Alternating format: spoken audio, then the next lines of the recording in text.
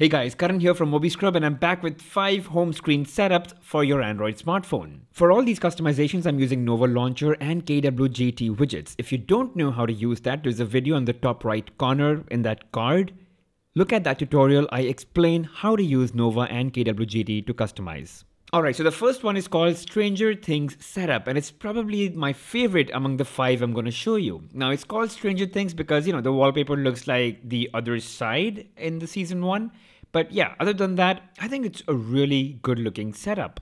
So at the top, you've got the KWGT widget. It's basically calendar time and Google Assistant. Now, the best part about this video is I'm only using daily UI KWGT widgets. So just buy that pack and you're good to go for this entire video.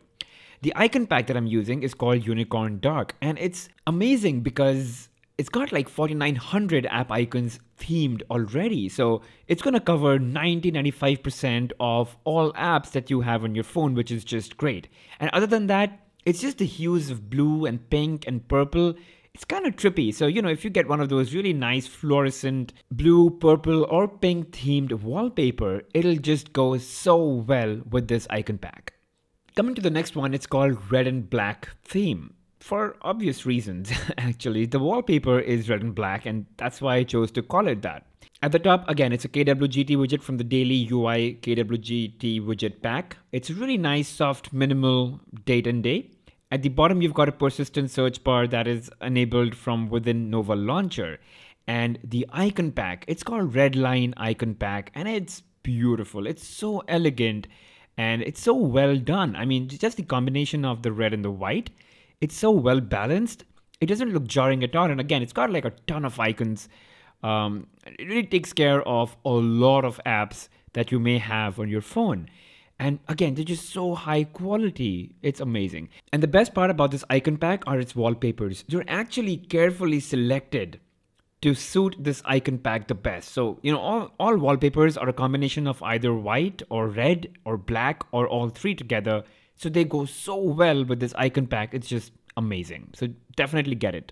The third one in the list is called SkyBeach, just because the lower part is that of a beach and the upper part is that of a starry sky. Now, on the right is where you see your basic apps. All of these are clickable, and again, they're all from Daily UI KWGT widget pack. The IconPack is Saturate, and I'll just talk about that shortly. And on the left, the widget is actually the same as that on the right. So it's one full widget that talks about the date, time, and some app shortcuts. Coming back to the IconPack, it's called Saturate, and it's got about 4,900 app icons themed, which means, again, you're not going to be left with too many apps that would not have Saturate IconPack themed on them. So again, just get it. It's got beautiful wallpapers. Again, these are wallpapers that are best suited for this IconPack. It's not a bunch of generic wallpapers that you see with most IconPacks. So definitely one that you should get too.